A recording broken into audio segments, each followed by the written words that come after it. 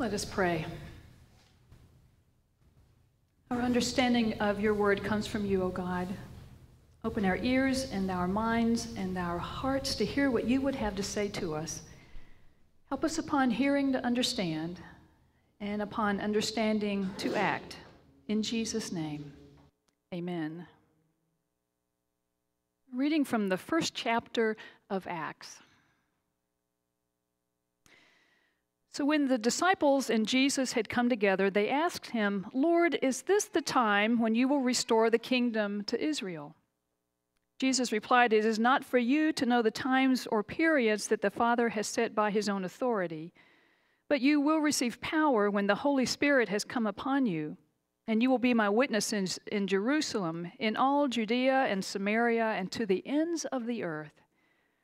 When he had said this, as they were watching, he was lifted up, and a cloud took him out of their sight. While he was going, and they were gazing up toward heaven, suddenly 2 men in white robes stood by them. "Men of Galilee, why do you stand looking up toward heaven? This Jesus, who has been taken up from you into heaven, will come in the same way as you saw him go into heaven." Then they returned to Jerusalem from the mount called Olivet, which is near Jerusalem, a Sabbath day's journey away. When they had entered the city, they went to the room upstairs where they were staying. Peter and John and James and Andrew, Philip and Thomas, Bartholomew and Matthew, James, son of Alphaeus, and Simon the Zealot, and Judas, son of James. All these were constantly devoting themselves to prayer, together with certain women, including Mary, the mother of Jesus, as well as his brothers. This is the word of the Lord. Thanks be to God. I've never preached on the ascension of Jesus. To be perfectly honest, I cannot say that I've ever wanted to preach on the ascension of Jesus. I think my aversion to preaching on the ascension began back in seminary. Those who took the standard ordination exams the year before I did were given this passage for their biblical exegesis. And pretty much to a person, everyone who came out of that half-day exam emerged looking like deer in headlights. And the apprehension continues. A friend saw me hunkered down in a corner of a coffee shop with my laptop a couple of weeks ago and came over to say hi. And when he learned I was working on a sermon, he said with a bit of amusement that he'd be glad to offer some insights. And when I told him I was preaching on the ascension of Jesus, he said, "Whoa, that's above my pay scale. Gotta go." And just this past week, those of us in my lectionary study group asked our leader, a retired professor of religion, about preaching on the ascension. And what followed was a very long pause. But here we are, or here the lectionary has led us to the ascension story. And so, if you're ready, up, and away we go. Biblical scholars are in general agreement that the Gospel of Luke and the book of Acts are a 2-volume work by the same author. While it's unclear who the writer was, we'll call him Luke. Luke ends volume 1 with a 1-verse reference to the ascension of Jesus. He writes, "While Jesus was blessing the disciples, he withdrew from them and was carried up into heaven." At the beginning of the 2nd volume, like most TV dramas these days, Luke provides his readers with a recap of where the 1st volume ended. And this 2nd time around, he elaborates about the ascension. As they were watching, Jesus was lifted up and a cloud took him out of their sight. While he was going and they were gazing up toward heaven, suddenly 2 men in white robes stood by them. "Men of Galilee, why do you stand looking up toward heaven?" For obvious reasons, this is not a story we can tackle from a literal perspective. It's reported that a noted Episcopalian bishop and Carl Sagan, that infamous astrophysicist, once had a conversation about the ascension of Jesus. Sagan evidently told the bishop, if Jesus literally ascended into the sky and traveled at the speed of light, then he hasn't yet escaped our galaxy. We know that people just don't float away. Well, most people. There was one exception. His name was Larry Walters. From the time he was a young teen, Larry had the sense that he would someday be carried up into the heavens by balloons. And 2 decades later, when he was 33, it happened. On July the 2nd, 1982, in a backyard in San Pedro, California, Larry took a lawn chair and tied 42 helium-filled balloons to it. He tethered the chair to the bumper of a friend's car with a couple of ropes. He loaded his provisions, which included several sandwiches and a 6-pack of Miller Lite. He also packed a pellet gun so that he could pop a few of those balloons if and when he was ready to come down. And then he secured himself into that lawn chair. His plan was to float across the desert all the way to the Rocky Mountains. As his friends looked on, Larry leaned over and cut one of the 2 cords anchoring that lawn chair to the car bumper, and unfortunately, the second cord snapped at the same time, launching Larry way up into the skies over LA. Larry's plan was to level off at about 30 feet above the ground. Instead, his friends watched as he disappeared out of sight up to 16,000 feet.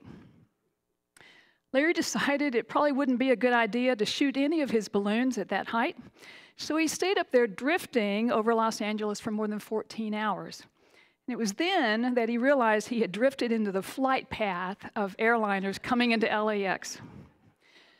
Now, legend has it that a Pan American pilot was the first one to spot Larry. The pilot immediately radioed air traffic controllers to tell him, "I just passed a guy in a lawn chair with a gun." And while the Air Force was probably deciding whether to scramble fighter jets in his direction, Larry started popping those balloons with his pellet gun, but then he accidentally dropped his gun. And after drifting for more than a couple hours, Larry's balloons eventually lost enough helium to bring him back to Earth. He became entangled in some power lines in the Long Beach neighborhood. Fortunately, Larry survived without serious injuries. So, except for Larry Walters, people don't just float away. But here we have a story where Jesus was lifted up and taken out of sight of the disciples. And there they were, standing with their mouths open, looking up to heaven.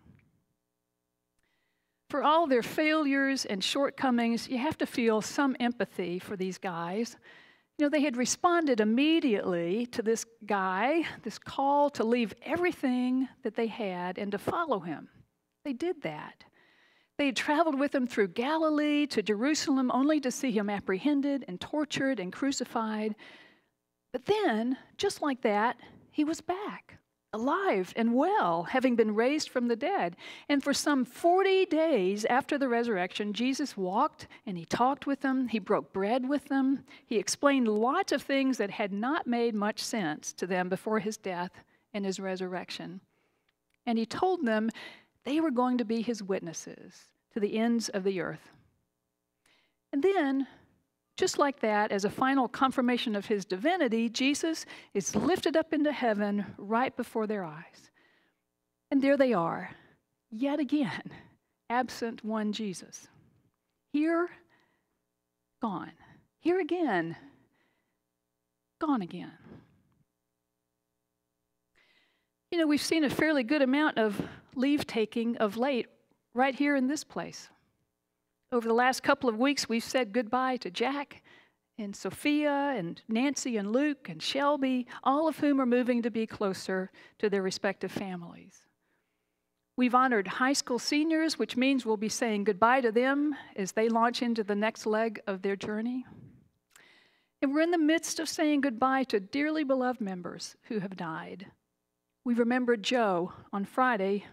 We will celebrate Dick's life this afternoon and Margaret's in 3 short weeks. We are, or soon will be, missing all of these folks.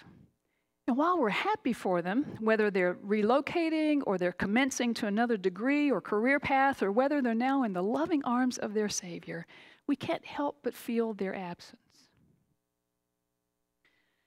In his comments on the ascension of Jesus, Lutheran pastor Bradley Schmeling poses an interesting perspective on all of this. He says, there's melancholy and uncertainty in this ascension.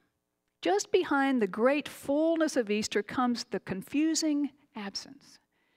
Both experiences are bound together in the life of faith. We love the power and the directness of Easter, lilies and trumpets, appearances behind closed doors, but there's something inside us that knows we can't take that every day. We need space to stare at the cloudy sky, moments to wonder if our experience is really true. We need absence as much as presence. Those disciples needed the absence of Jesus. It was in that absence where they discovered they could love like he did. They could teach. They could bring others together like he did. They could spread the good news like he did. When Jesus was with them, he showed them the way to God. When he was no longer with them, they began to see that God was everywhere, even in themselves. Maybe we too need the absence of Jesus. Maybe we need this Sunday that beckons us beyond the anxiety of not knowing what's next into that divinely established purpose of life in the meantime. Life in the meantime. Why do you stand looking up toward heaven? Those two men in dazzling robes asked the disciples on that mountaintop.